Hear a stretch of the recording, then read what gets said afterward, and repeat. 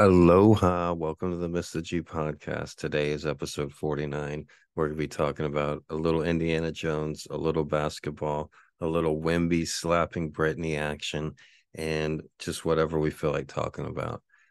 Today is Aloha Friday, July 7th, 2023. I'm coming to you from the outskirts of Chinatown in Honolulu, Hawaii, where it's a warm 79, 80 degrees. And it's an honor to be here. The Mr.G podcast, the Mr.G Hawaii podcast, the Gregory Brandt podcast is available wherever you listen to podcasts, Spotify podcast, Apple podcast, Audacity podcasts. Listen to it on your way to work, on your while you're at work, while you're at home. The Mr.G podcast, new episodes daily are uploaded in their entirety onto Spotify, Twitter, and YouTube as well. Like I said, in the news today, we got Britney slapping Wemby, or excuse me, Wemby slapping Britney. Actually, Wemby's security guard slapping Britney Spears. And I don't normally follow pop culture type material, but this particular story, I've talked about Victor Wembanyama, aka Wemby, the number one draft pick for the San Antonio Spurs, professional NBA basketball team. But I've talked about him on the podcast before. And Britney Spears, I just had the biggest crush on her growing up. She's about my age. And so I've always had, a special place in my heart for Britney Spears. Just like, you know, uh, when I was a teenager, she was a teenager too. And I just always thought she was just a sweetheart. And she still is a sweetheart. I know a lot of conspiracy theories about, she's a different person and this and that, or she's made some questionable TikToks that are you know alluring to her sanity, but questioning her sanity, I should say. But she is still a sweetheart, and recently she was in the news because she was at a probably a five-star restaurant in Las Vegas that also Victor Wembanyama of the San Antonio Spurs was at. And it's interesting because of not just for the pop culture aspect, but because of the celebrity aspect. And how Victor Wembanyama is the most hyped for first year. He's never played a minute in the NBA, and he's still on every like NBA promo and stuff. He like starts every NBA promo, and he's just like a marketer's dream. He's gonna be the spokesperson of Nike, Coca-Cola, Pepsi. He has a great smile, great face, great personality, and he's also 7'5". And so there's already people like with cutouts being sold on eBay and on Amazon with people trying to find somebody taller than Victor Wembanyama. I saw another meme of like his hands are so huge he can juggle basketballs. Like, what the fuck? He'd be a celebrity just then if he didn't play basketball. He can juggle three basketballs like they're like golf balls. And I saw a meme of like, and somebody could put different items in his hands. What's it like, Victor Wembanyama holding a soda? And then they had him holding a soda can, and it was like that small. And then I saw another meme like, what's it like standing next to a giraffe? And so it's just Shaquille O'Neal was a huge icon, and I grew up when I was like 10, 11, 12 years old. Shaquille O'Neal was in his rookie season, and that was just the coolest thing for a basketball fan. And he was a marketer's dream for Pepsi and Reebok and anywhere else that he wanted. And you see the same thing with Victor Wembanyama, except Victor's even more soft. I shouldn't say soft. He's more well spoken.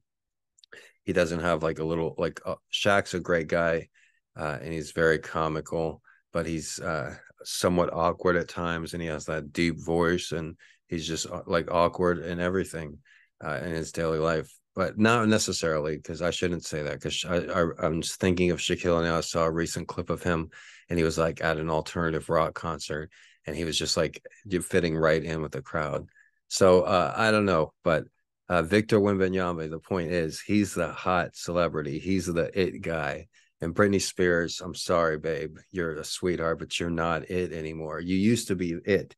Britney used to be the number one topic of every morning radio host. And I remember these scumbags in San Antonio. I think it was 99.5 Kiss. They had this radio show, and like the day that Britney Spears turned 18, they had like a party or something like she's legal. And I'm just like, that's so fucking tasteless. That's so San Antonio. Well, no offense. I'm big go Spurs, go Spurs. But those some of those radio shows are just toxic as fuck. And that they started with the most toxic Howard Stern. I don't know how he still has a job. But that guy, and as well as others, toxic, crappy motherfuckers.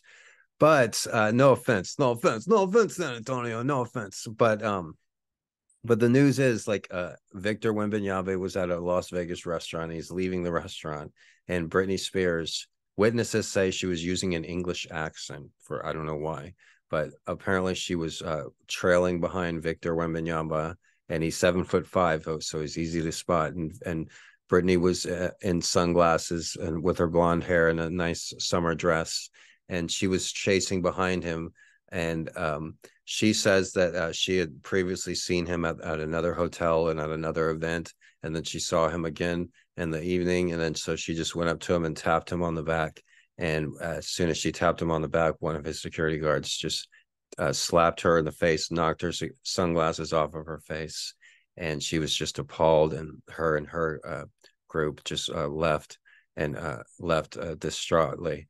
And in her response, they asked Victor Wembanyama about it at practice the next day, and Victor had a little different story. He said that he was walking and somebody grabbed him from behind, and he didn't even know who it was, and he just kept walking. And then his security guard pushed them out of the way, and he said he didn't know with how much force.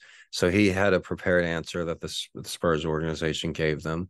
And this isn't even a big controversy. He didn't do anything at all. He was just being himself, walking, so there's nothing on him at all. But his security guard, he was probably too aggressive, in my opinion. Brittany's response was that she never grabbed him and that she just tapped him. And when you look at the evidence, Britney Spears is 5'3".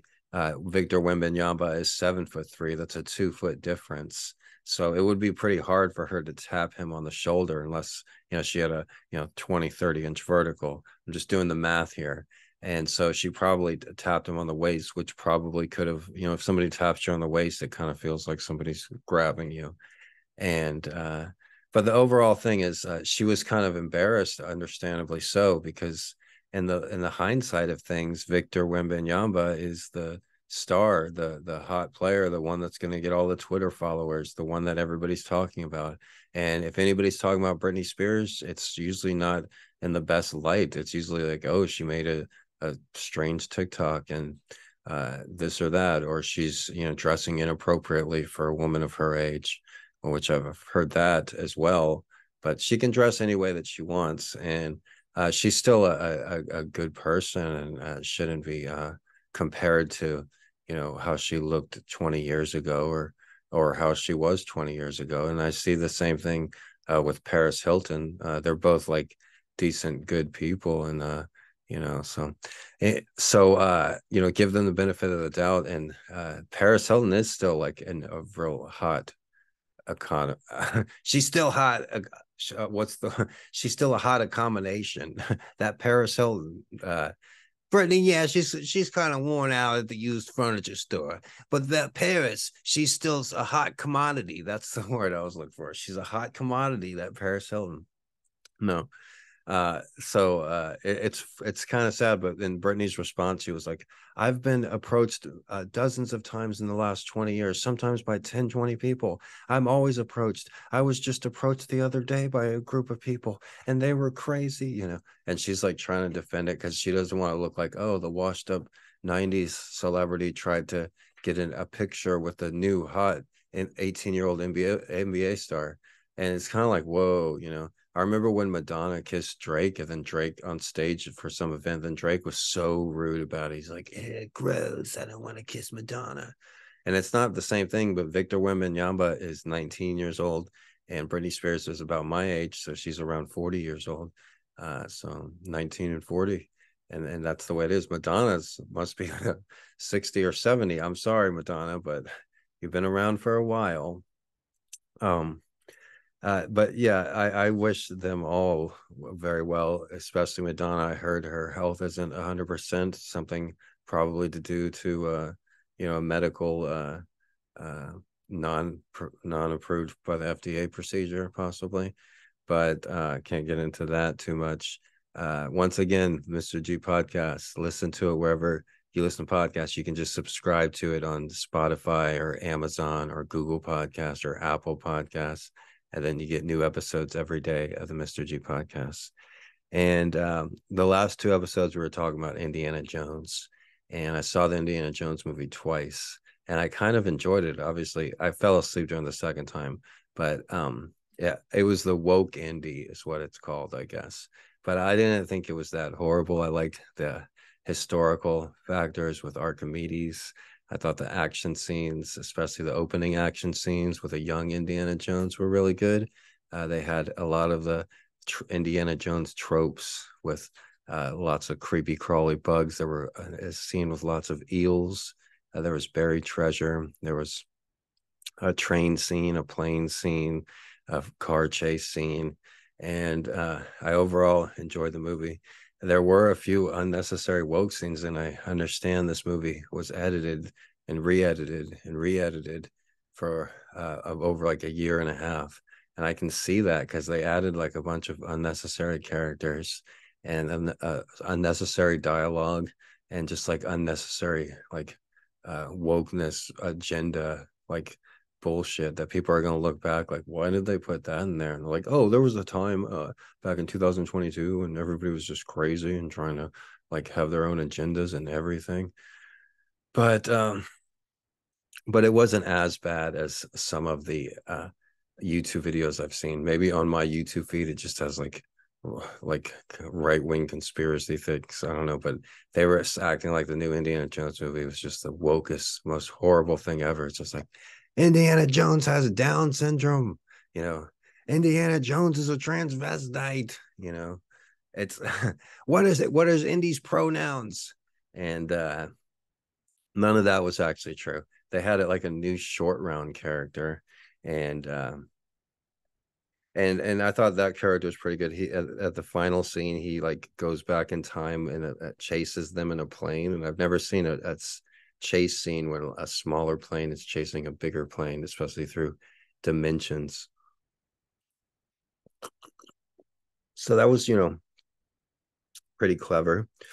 I was expecting to see like the new short round be like some gay little new gay character, like a gay little boy. Hey, Indy, where's your whip? Hey, Indy, are we going to have tranny story time? But the new short round was pretty cool. He was like intelligent and stuff. And not that I have anything against, gay little boys or gay men or anything, but personally, I'm just not a fan of dicks. All right. Every time I've seen one, it's just like, like what the fuck is that? Like I've only had traumatic experiences around penises, to be honest. And that's just, it's been in like county jail or boot camp. And like I just imagine like a bunch of penises, like like 10 penises, like like one-eyed monsters. Get him away, get him away. At least, I have a very nice, handsome penis, it has a full head of hair.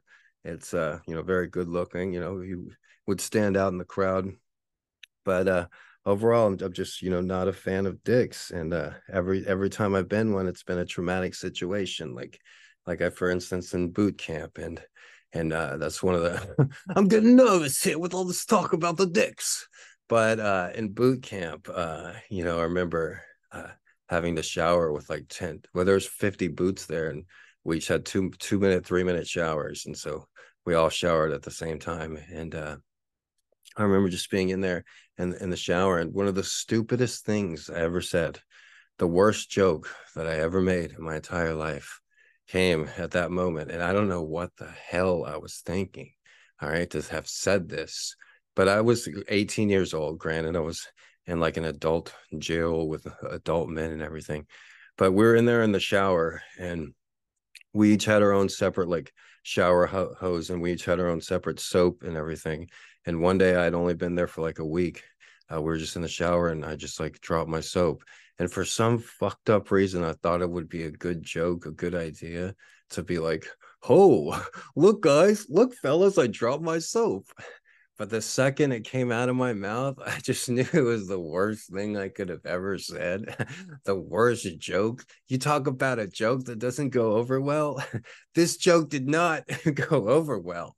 And I knew it so fast that while I reached down to pick up the soap, I'm thinking, shit, I hope that joke didn't go over well. I hope nobody rapes me. But I pick up the soap, and then there's like some guys looking at me like, you shouldn't have fucking said that. I'm like, it's just a joke, boys. Don't look at me any differently. But the people that were right around in the vicinity of the shower during that joke, they did look at me differently for the entire time that I was there.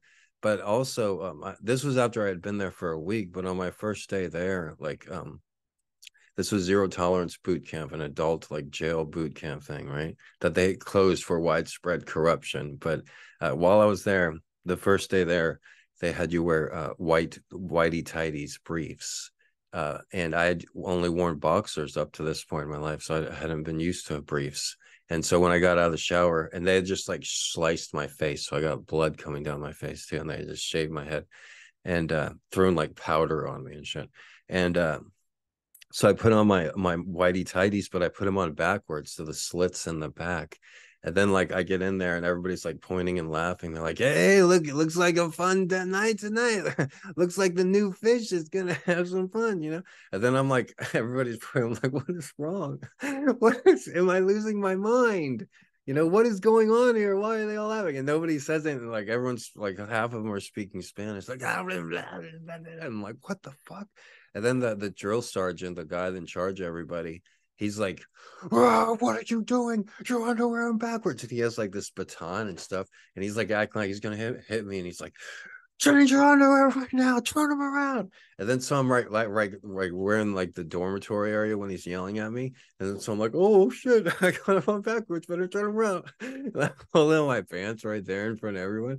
He's like, "Nothing here." And he starts chasing me around the baton. I'm like running with like my underwear down to my my ankles, running to the showers, like, "Oh shit." I hope this guy doesn't beat me to death. And then like and the boots are just going crazy, just laughing and shit. And so then you can see why leading up to that joke on the showers of, "Hey guys, I dropped my soap," did not go over well. But I ended up spending 64 days in Zero Tolerance boot camp. I made a few videos about it a long time ago. They're on YouTube. If you want to look at it, it's called My 4 Months in Jail. But it was a really fun. It was a really fun experience. I had 64 days because I only was supposed to be in the Zero Tolerance boot camp for 60 days, but I was extended 4 days because of what I talk about in the story. After that one night, the first day where I had the underwear on backwards and everything, I'll tell you a little bit more of the story. I went to sleep in the boots and at night, and everybody turned the lights off and everything, and I'm just laying there, and like we're in a dormitory with like 50 other like criminals, and I was the only misdemeanor there. Everybody was there like for hardcore felons. And one of the boots, like across, one of the people there across the dorm was like winking at me and stuff, and I'm just like, "What?" It was the worst day of my life, and I had blood, huge scar on my face from when they cut me. That one of the boots, when they were like, they were supposed to shave you, and one of them just came up and just like sliced my face. This guy named Boo Willow that had all this acne scar. But anyways, that night I'm just laying there. I'm like, I'm not gonna be able to get through this. I'm like, fuck that. I cannot do this. And I realized I'm already like in jail. How are they gonna make me do this? Can't they just send me back to jail? And then so I got up right then in the middle of the night and was like, I quit. I don't want to do this shit. And I like started causing a ruckus, turn on the lights. They took broken a plastic chair. They had like a one-way glass. I'm like banging on the glass, and they put me in solitary confinement for 4 days. So that's where that 4 days of the 64 days comes from. And for 4 days, I was in solitary confinement, and it was just a real strange period, those 4 days. But I remember singing that song, Bohemian Rhapsody. I'm just a poor boy, nobody loves me. It's just, it was just a crazy experience. And then I go into detail about what exactly happened, but I end up getting out of there, and I start my time in boot camp over, and I do my 64 days in boot camp, and I get out and I'm like all super strong, super fit. all about ready to join the military. And it was really an interesting experience, Zero Tolerance boot camp. I think about that a lot, and I think about the lessons that I learned there. And I can guarantee you the majority of everybody that I went there with, they probably didn't get their lives together, and majority of them were probably repeat offenders. And I doubt any of them had much success. But I remember a lot of different things each of them said. Having a memory like mine, that occasion is blessed, because even though I was only there 64 days, I could literally tell you 500 different stories of those 64 days. I could probably tell you something that happened on each day of those 64 days. So sometimes my memory, it's having a great memory like mine is a curse, as they say, for lack of a better word. But sometimes it's not. Sometimes it's a blessing. So, um, yeah. All right. I hope everybody enjoyed today's podcast. Cutting it a little short today, and new episode tomorrow. Everybody, hope you enjoyed my new material as well. I'll have some more material, more jokes for you tomorrow. And remember, listen to the Mr. G podcast. The majority of all podcasts, 3/4 of them are between 20 and 30 minutes long. About 60, 70% of them are between 20 and 30 minutes long. So that's what I'm doing. They don't have new episodes daily. I provide a new episode every day. So that's something that's pretty original, and that's something other people aren't capable of doing, even the best writers in the world. I'm also writing a new essay every day. It's a make-believe class is what it is. And in this class, there's 100 people. And out of these 100 people, there's only one assignment in the class. And in that class, the only one assignment is you have to write a personal essay about anything that you want, but a new one every day. And you also have to write the essay, and you also have to read the essay and upload the essay to a social media platform, all in under 30 minutes time. So from beginning of writing to reading it out loud to uploading it. And each essay should be between 3 and 5 minutes long. And that's the only assignment. And there's 100 students in the class. And out of those 100 students, only 10 of them are getting A's. And this is an upper division honors college, University of Texas course. So out of those 10 A's, I'd put money that I'm one of the people that are getting the 10 A's.